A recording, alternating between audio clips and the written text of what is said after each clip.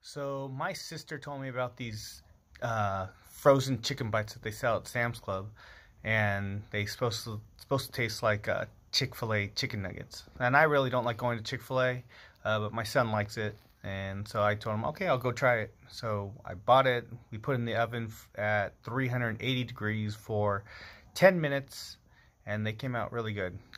Kobe found a recipe for the Chick-fil-A sauce, and he made it with our utility sauce that we made. He just added that, some honey, some Dijon mustard, some barbecue sauce.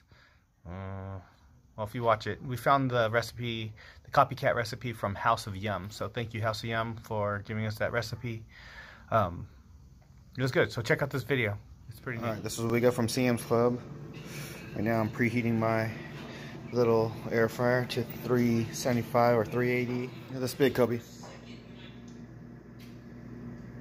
6?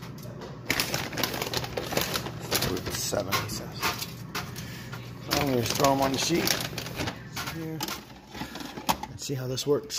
And put them for 15 minutes or 14 minutes. All right, mix it up. Finish mixing it and give it a taste. All right.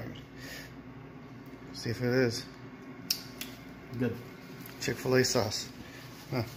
There's the ingredients. So I just found it on. We found it on some site.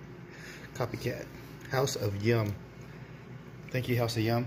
So I've had this in for around 10 minutes. I think that's enough. They look good and they look ready. Any more than that, not gonna be good. So let's bring them out.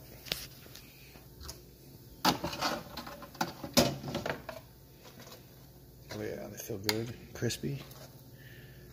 And Kobe made some Chick-fil-A sauce that goes with this. So, oh yeah.